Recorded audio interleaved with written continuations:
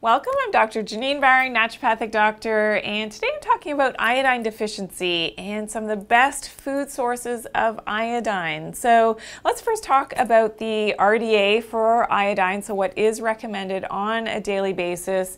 So for babies between birth and 6 months of age, it is 110 micrograms.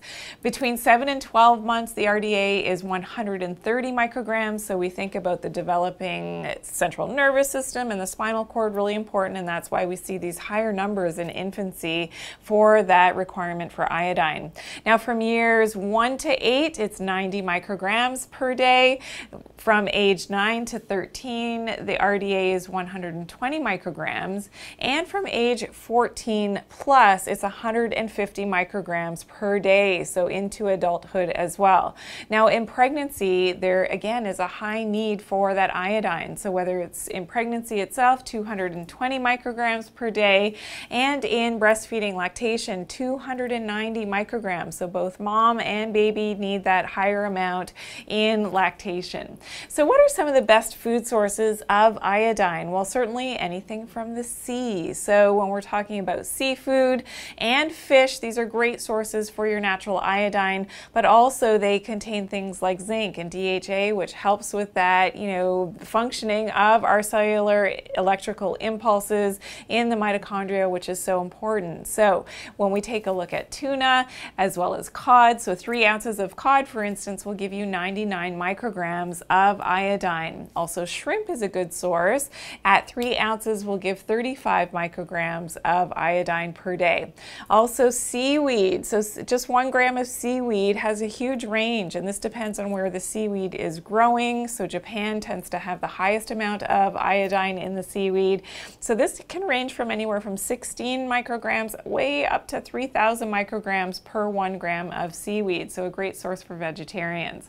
Also dairy products do contain some iodine. So for instance, 1 cup of milk will give 56 micrograms of iodine, and iodized salt, probably the easiest way to get in some iodine, is an iodized salt. Now different salts have different and varying amounts of iodine. So if the iodine has been added back in, this is a sure way to get that iodine. A 1/4 teaspoon of iodized salt is 71 micrograms of iodine.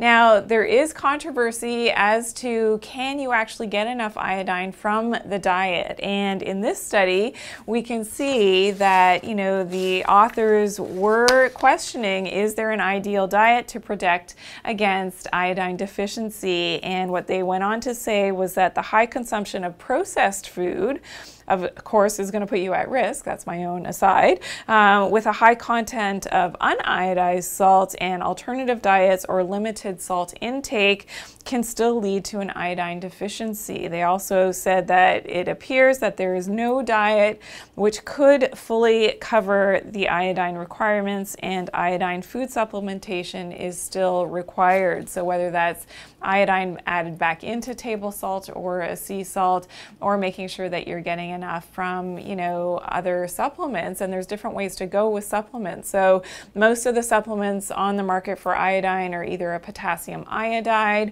or a sodium iodide, and again, not always the most natural source. I prefer to go with something that is derived from a whole food source. As you know, if you've seen my videos before, I'm all about whole food supplementation, and kelp is one of the greatest sources of that whole food iodine.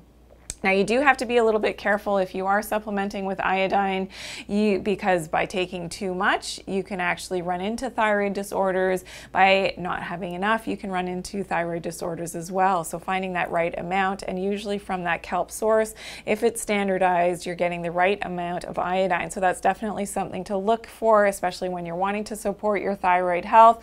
We will share a link in the description below to a great product that can help you in terms of supporting the thyroid and and with that natural whole food source of that kelp.